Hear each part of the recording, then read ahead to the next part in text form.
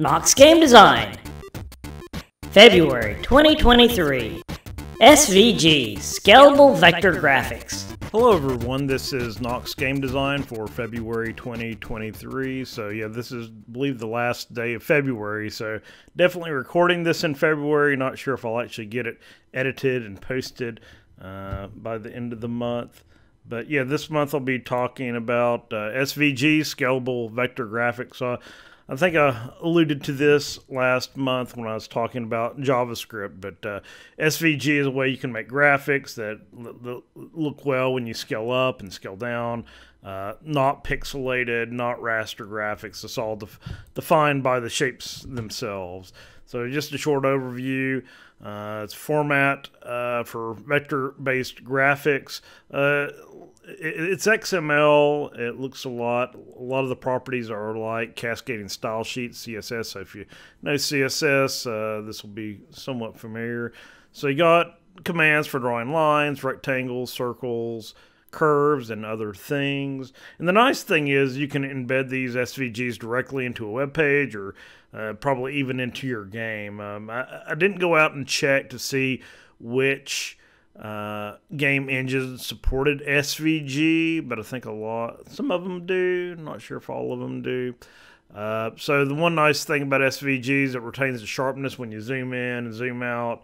If you have a sprite, or not a sprite, but an image, and you scale it up, it's going to retain the sharpness around the lines and the edges and things like that. Whereas if you have a pixel-based sprite, then you're really going to notice the pixelation. Kind of like similar to TrueType fonts. As you get closer in, then they retain their sharpness. Yeah, so it's all tag-based. Like I said, a lot like XML. I'm not sure if it's technically XML, but it looks a lot like it. You can use any text editor, VI, Emacs, Visual Studio Code, Notepad++, whatever you want to use.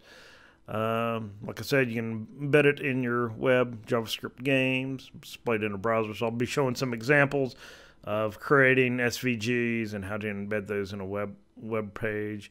And as I said, it's very similar to cascading style sheets if you ever use CSS for styling a web page. So here's the basics. First of all, you open it up with an XML tag, an HTML, I think it's SVG, I can't remember. But yeah, it's the SVG tag. You specify a width and a height. Here I'm doing 640 by 480. And you can set different styles, similar, like I said, to CSS. Here we're setting the background color to cyan, which is hexadecimal 00FFFF. And then you can close it with a closing SVG tag /SVG within angled brackets, and you really don't need to put anything in between the opening and closing tag.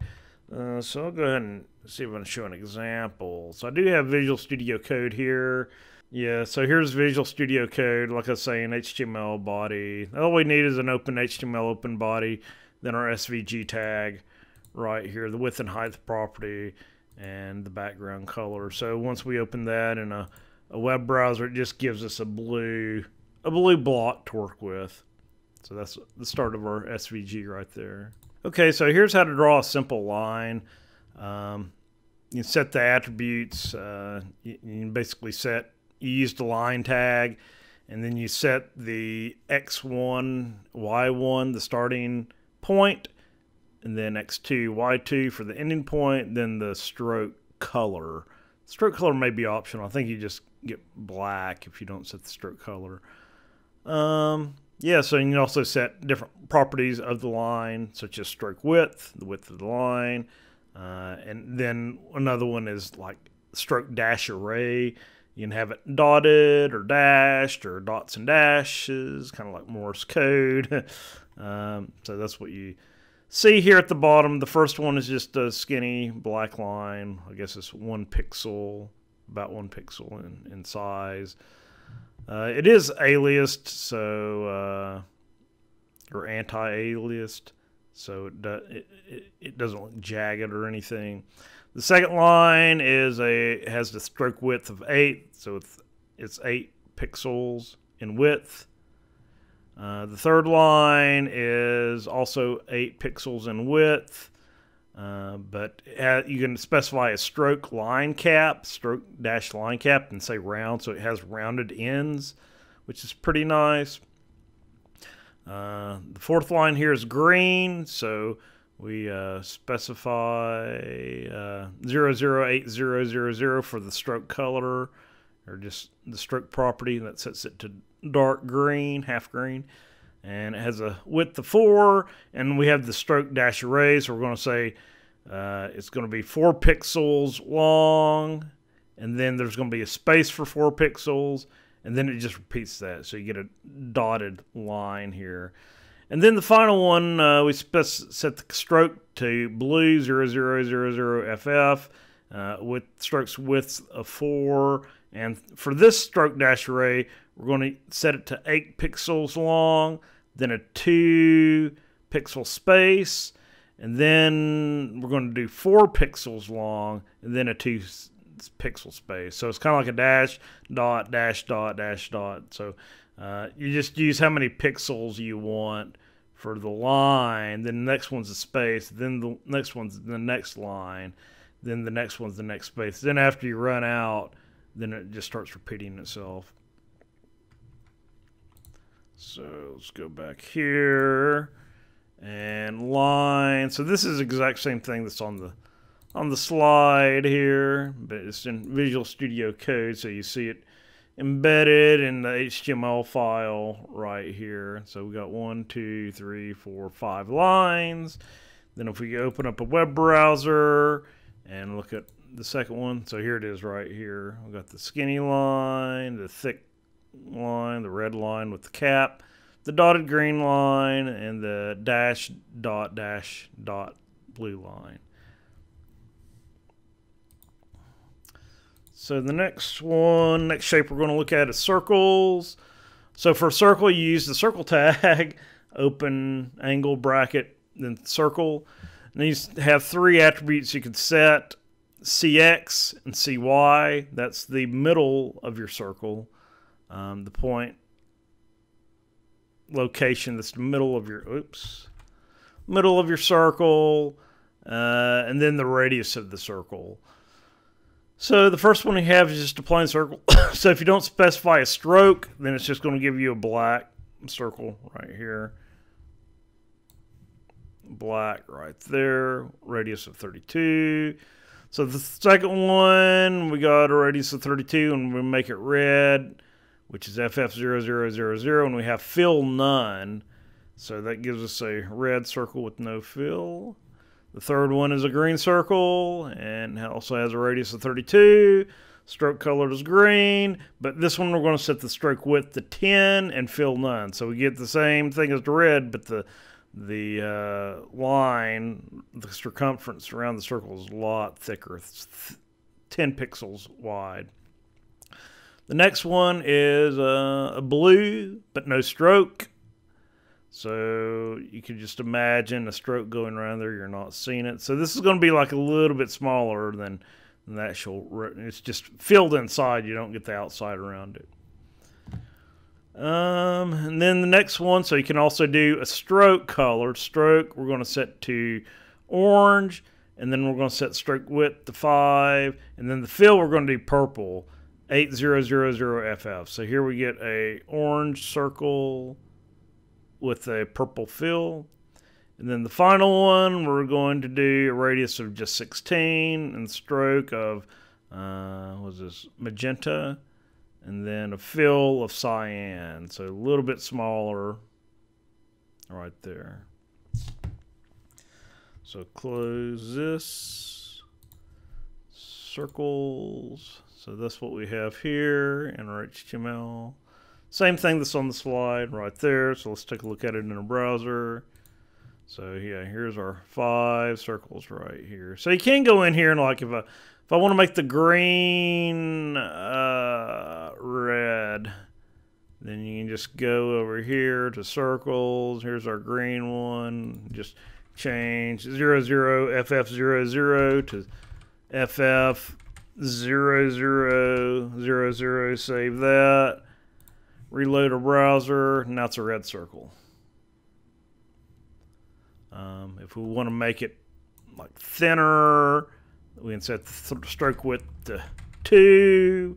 Save that. Refresh. Now it's only 2 pixels wide right there.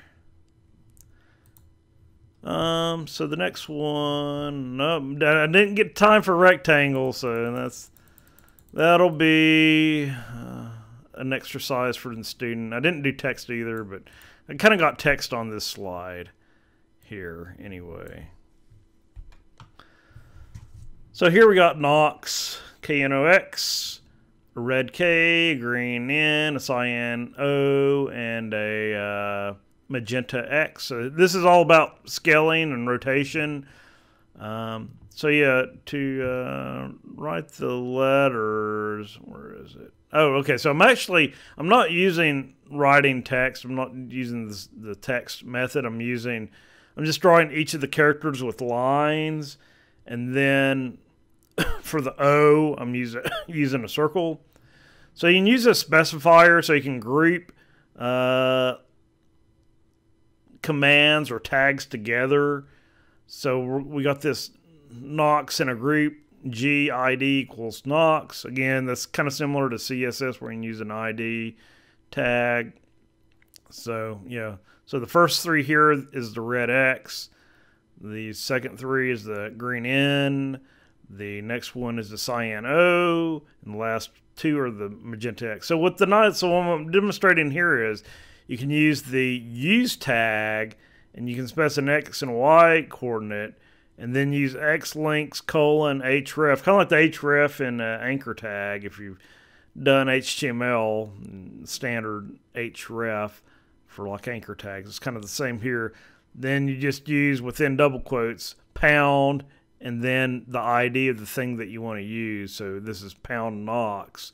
And then you can specify transforms. So you can use like the 3 standard transforms that are like in computer graphics, translate, scale, and rotate. So here we're going to, for the next one, we're going to scale it by 2 on the X and 2 on the Y. So that gives us the big Knox right here. And then for the next one, we're going to scale it 2 in the X and 0.5 in the Y. So it's going to be twice as wide and half as tall, so it's kind of squished down. So yeah, you can do some nice animations with this where you can squish things down, expand things, rotate things. So the next one, we got scale 0.5 in the X, so it's going to be squished in the X and just 1, the normal size for the height. So it's just squished in the X by 0.5. And then the final one, we got to transform rotate. So we're going to rotate it by 45. And I think the other positions are the rotation position, where it's going to rotate around. So this is going to rotate Knox in 45 degrees right there. So here's our scaling, same thing right here. Then if we look at here, and here it is right here. Knox, Knox, Knox, Knox. Let's see. So I didn't get to everything that I want to do. So, by the way, you can create these in Inkscape. I think I started an Inkscape demo. Yeah, so Inkscape is a free program you can download. I think it's for like Linux, Mac, Windows, most major platforms. So yeah, here I have a red circle, fighting Windows here. So here I got a red circle with a black outline. Here I got a green triangle with a light green fill and dotted outline. Here I got a blue triangle with a black outline. So this is just showing to do SVG, you don't have to like do everything by hand. You just go over here. I think you do save as. It's either save or export. Yeah, so I'm saving it as shapes. Inkscape SVG. Press save. So it already just replaced that one. So then if we go look at it, I think it's in presentations, SVG. Yeah, here's our shapes. And we want to open our shape with, let's say, Notepad. So here you can see everything that created that SVG. So this is so it is XML version 1. So yeah, here's everything that was used to create that SVG. So this is going to have extra stuff that you probably don't need, like all this Inkscape blah right here, and this got the definition of the page and everything. But you can see here we got our ellipse, so it does define different layers. But yeah, here's our ellipse. I'm surprised it doesn't have the color. Yeah, so here's our rectangle, our blue rectangle. Oh yeah, it does. So style, fill. So here's the red for the ellipse. So it uses ellipse instead of circle. Let's go back. And the nice thing is, I believe you can just open Shapes SVG. Can we open up Shapes SVG in a browser? Maybe.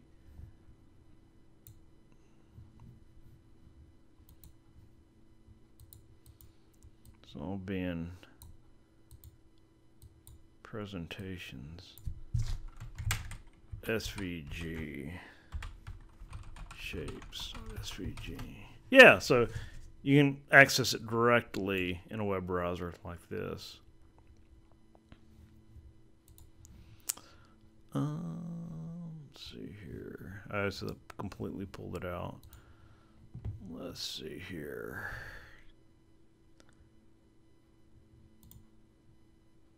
Go back here, Shapes, edit.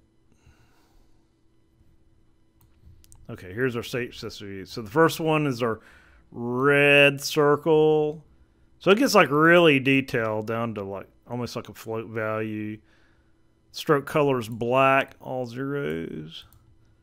So yeah, like I said, it gets really specific. And yeah, to create those is basically just use the circle tool like that.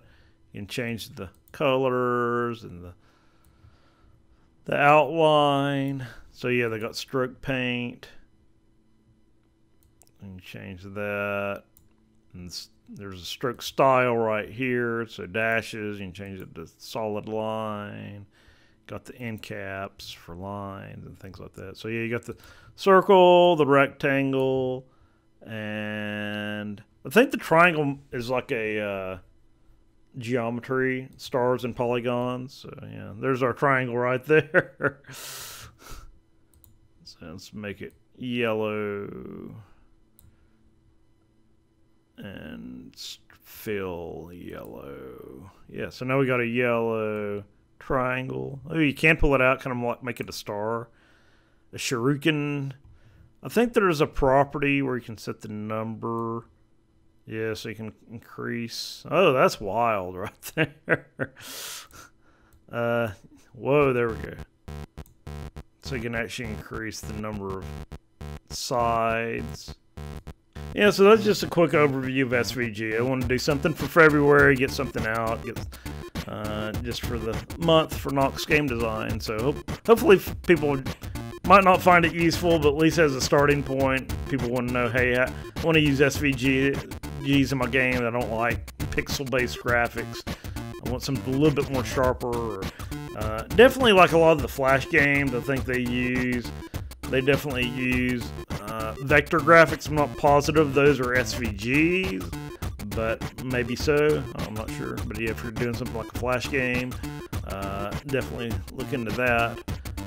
So yeah, hopefully everybody found it useful, and yeah, hopefully have to think of something for next month. We've got a game jam coming up in April, so hopefully everybody will put that on the calendar. So till next time, thanks everyone for listening and watching.